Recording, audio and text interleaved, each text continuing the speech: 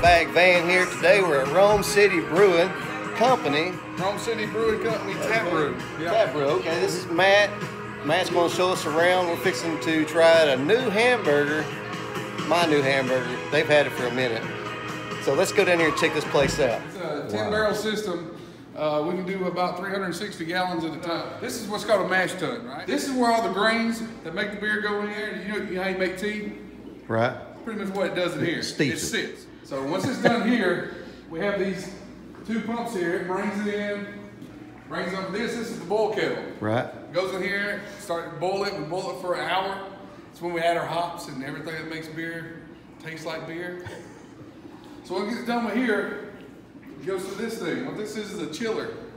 This is before we put it in the fermenters. It goes from 212 degrees down to 65. It goes in the fermenters. When it goes in the fermenters, we get it in there, we lock it up, we put our yeast in, and of course yeast is what eats sugar out of that sweet water and causes the alcohol. Yeah. Once that gets done here, it comes over to this. What this is called a bright tank. Your bright tank is what carbonates.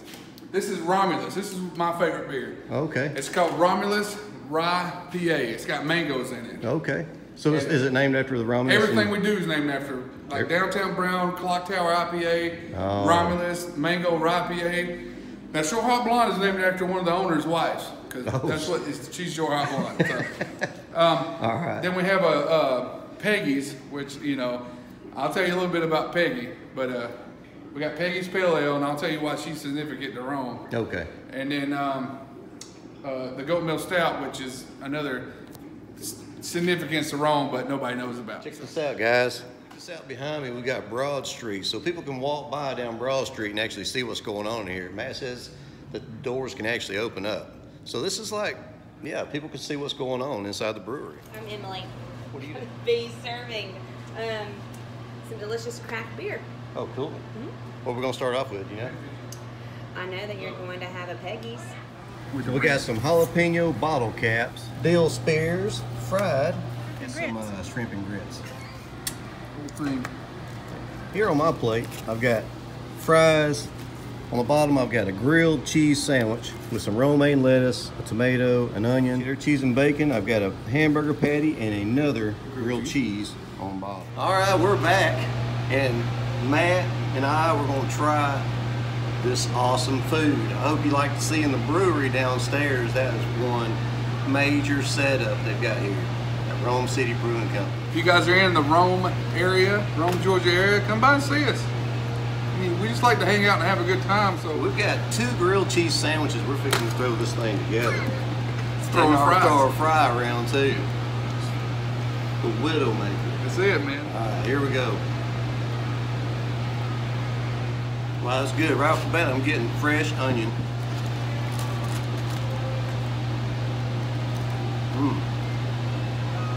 The lettuce is crisp. Man, the burger's cooked perfectly, Matt. The bacon really stands out, and the cheddar cheese is just amazing on it. Awesome. I love it. So you just tell me you had the Widowmaker. Yeah, I have a version of the Widowmaker, but it's I add fried bologna and fried egg to it. So we got some jalapeno bottle caps, fried jalapeno, and some ranch dressing, right? Jalapeno ranch. That's good right there, dude. That breading on there is amazing. I like it because it's not heavy. You know, you get a jalapeno popper or something like that. There's a lot of bread, a little bit of jalapeno, a little bit of cheese in the middle. This doesn't have the cheese, but it's almost like, I don't know, like my grandmother used to make fried okra in a skillet. I was just fixing to say that this tastes like fried okra, but with jalapeno exactly. peppers. Exactly what it reminds me of. This tastes like Mom's fried okra in the skillet. That's right. So does the dill pickle taste like a fried okra in the skillet? No, but it is, the reason I like these is because it's not the chip, it's actual pickled spears. And jalapeno ranch there as well. You can get regular ranch too if you want. Is that regular ranch? No, that's jalapeno ranch too. They're both jalapeno.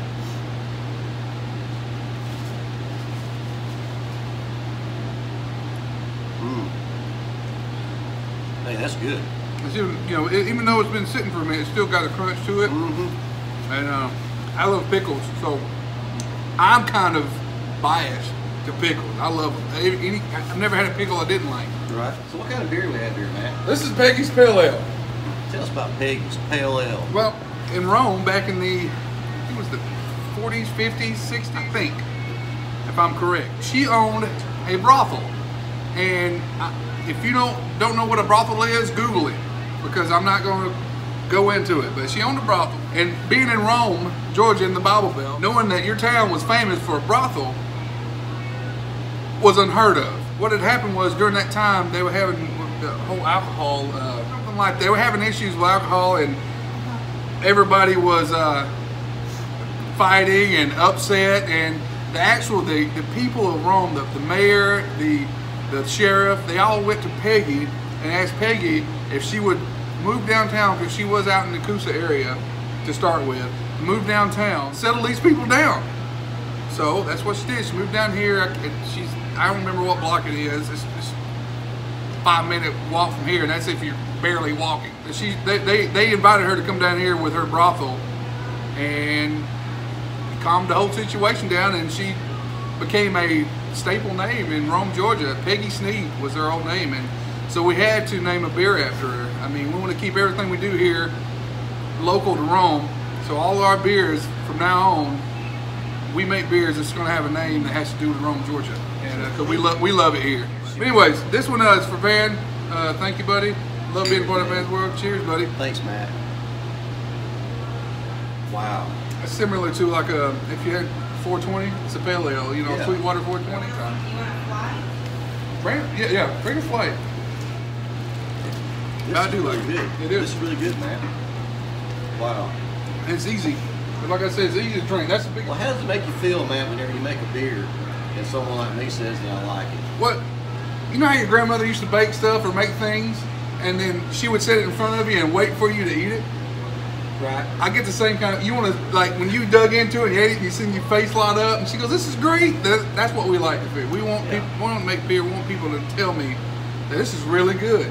But that's what we do. We want to make good beer for a place that we love, so we love it here. Got the short hot blonde right here. Yeah, the blonde. Clock tower. Clock tower. I've got the downtown brown and then the Goat milk. Melissa's a short hot blonde.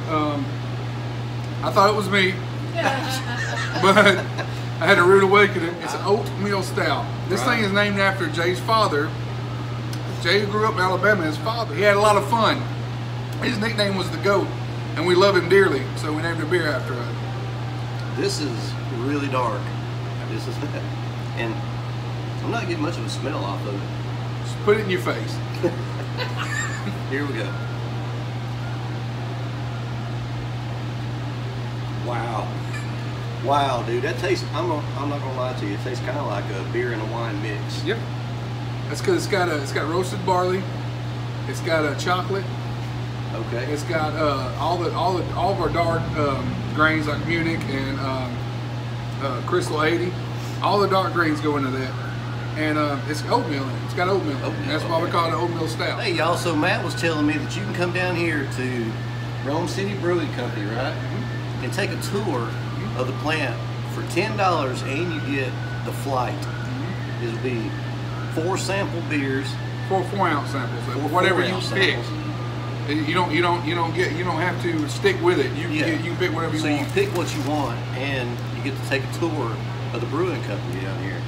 So we'll finish off the goat Goat milk stout. goat meal stout.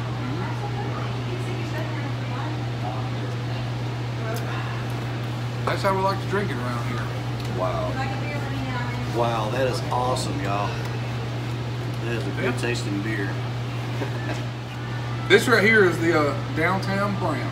All right. This is brown. It also has similarities to the goat meal. No, go ahead. No, fine. I'm playing, man. But it's a little bit lighter in color, but it still Yeah. has the same. It's still heavy on the flavor. So something wrong with his sniffer. I'm sick.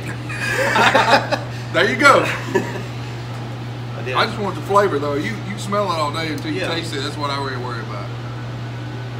When you It go does in have a there, good smell. It does have a good smell. It's got a fruity smell, really, to be honest with you. when you do professional beer tasters smell it like it's wine. They do the same thing. That's good. That's really mellow, easy going down. What percentage alcohol is this? That is 6%. What do we have right here, dude? That's short hop blonde. That's a what we call a gateway beer. Who? A gateway beer. A gateway beer. We'll save it for last. Yeah, that's what you want to. That's what you want to drink if you sit around and you drink Bud Lights all the time. Okay, that's me. Or big, big beers. That's your gateway beer. Now that one, that's 8.5%. That's the Clock Tower IPA. Oh wow. This is real. That's got a You good smell that one? smell to it. Yeah, man. That one goes through the coal.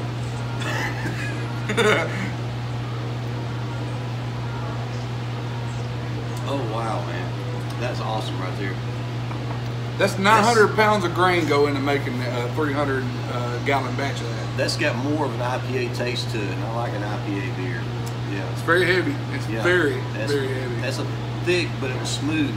Smooth beer. We also, what's different between ours and a lot of people's, it has, it's a little bit maltier, so it's not as bitter and as in your face as a lot of IPAs are. Right. That one's got a lot of smoothness. It's got a step of edge. It's rounded on the edge there, so it's not as bad. But yeah, that's it. Yeah, that's This is Romulus. Romulus. Okay. Pale Right. mangoes. This is the one with the mangoes. He's saying that after you drink it, you taste the mango. I hope I'm right. At least that's what I taste. I think I smell it. I think I smell mango.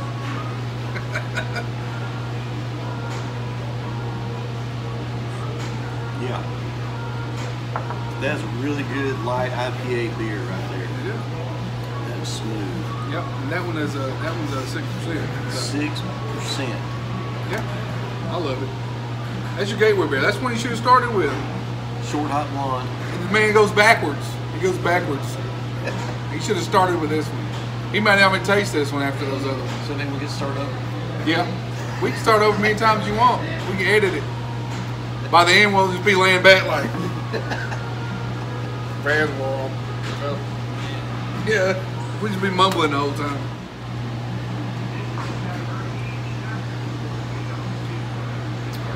That's mellow. That's mellow compared to. Well, he wrecked his taste buds with this one, so he really can't taste anything. Yeah, we have a good time. Please, if you're ever here, come see us. I'll even let Van know. If you let us know that you know us from Van, I'll let him know down here, and he'll get all his beers for free. You want to finish? Too cool for school. I mean, I'll finish them all if you don't want to. I don't want to drink without a friend. No, okay.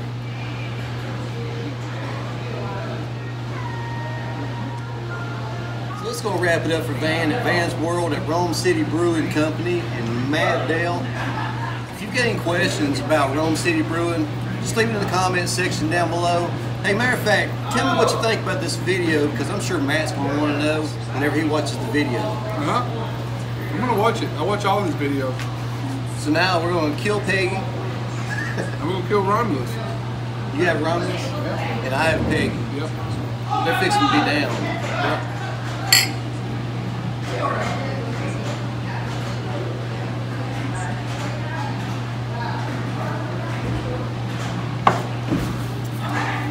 Hey y'all, thanks for watching. Thanks for stopping by. Y'all have a good one now. You come back. Appreciate it.